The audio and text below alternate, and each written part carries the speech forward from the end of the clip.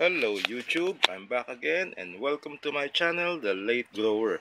Now this is the second part of my video on growing papaya in containers. And this time, I will show you a method that I use in order to keep this papaya short. You see, ito pong papaya na ito, yung fruit niya nakuha ko sa puno na about 15 meters or 15 feet in height. So it's really a quite tall papaya tree. So in this case, since they are growing in a container, I have to make sure that they will not really grow too tall.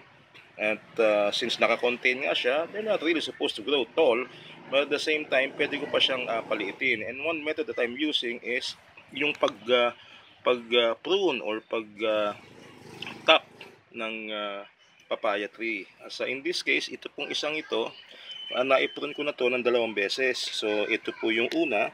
I don't know if you can see, itong guhit na ito. Ito yung unang pagkaka-prune ko sa kanya. And then, ang pangalawa naman ay itong portion na ito. I don't know if you can see this. Ito pong portion na ito, yung pangalawa. Kita nyo yung guhit yan.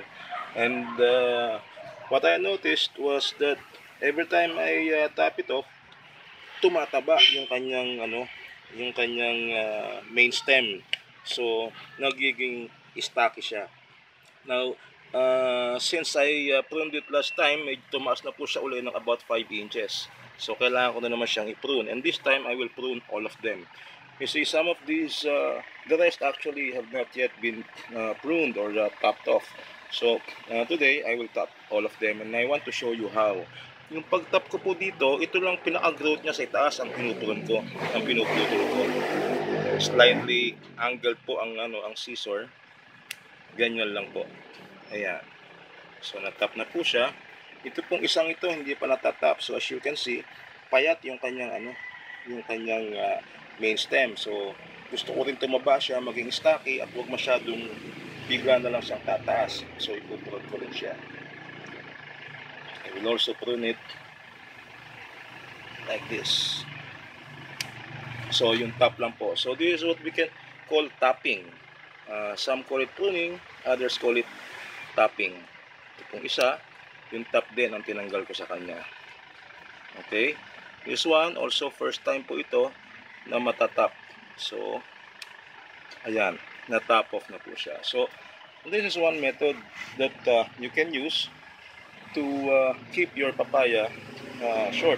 In the case of mature papaya trees, ang nangyayari po, nagba-branch out sila pagka mature na yung papaya, tapos pinutol mo, nagba-branch out sila, nagiging magkasanga halimbawa. But these are still relatively young papaya trees.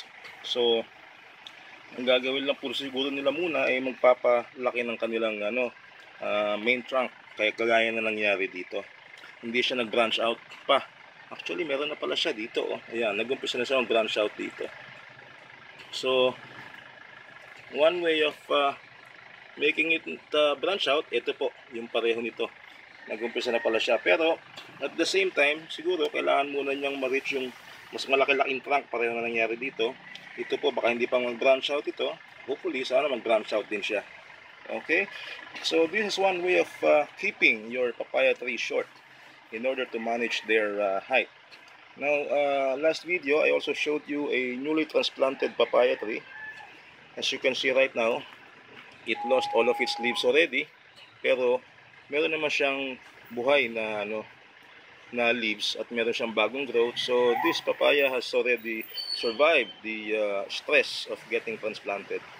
And in a few days, back to full health na po ito.